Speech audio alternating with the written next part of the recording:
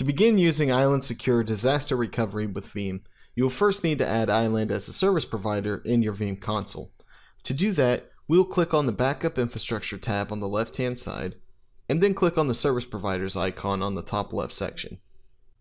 Click the Add Service Provider button at the top or in the center of the screen to bring up the Service Provider wizard. You will receive the information to fill in this wizard from an Iland Project Manager. First, we will need to add the DNS name of the Iland Veeam Cloud Connect server. Keep in mind that you may have a different DNS name depending on the data center and location you're replicating to. You can add a description if you want. I'll just leave this one here, and I'll make sure that we're set on port 6180. Check the box below to allow this Veeam backup and replication installation to be managed by a service provider. This allows Iland to display more useful data from your Veeam instance within the Iland console. And then I'll click Next to continue. Under the Credentials page, we should see the SSL certificate has been verified. And below that, we'll click on the Add button to enter in our credentials. Again, this info will be provided to you by your Iland Project Manager. Once you've entered your credentials, we'll go ahead and hit OK, and then we'll click on Apply. Under the Hardware Plans page, we can see the resources reserved for you. We'll go ahead and click Next here again. If you're using the default network extension appliance, like I am here, you'll need to configure the actual appliance VM.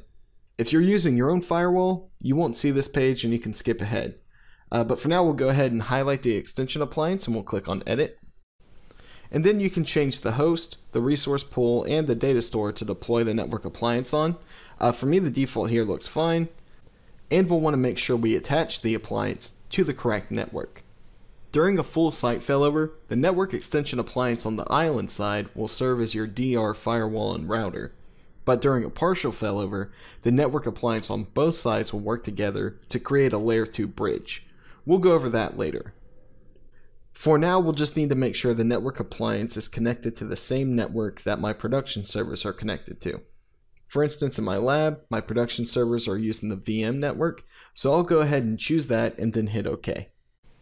Below, you can select Use DHCP to auto-assign an IP address to the appliance, or you can statically set one.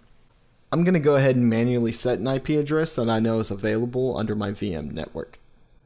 Then I'll go ahead and hit OK. Now, if you have multiple networks on your side that need to be protected, we can add more network extension appliances to this list, and we can configure in the same way we did this first one. Once we have the network extension appliance configured, we'll go ahead and click Apply and wait for the service provider to be added. During this time, the network appliances are deployed at both sites, and once complete, you can see the new VM in your vCenter environment. So everything looks good and the provider has been added, and checking in vSphere, I can now see the network extension appliance.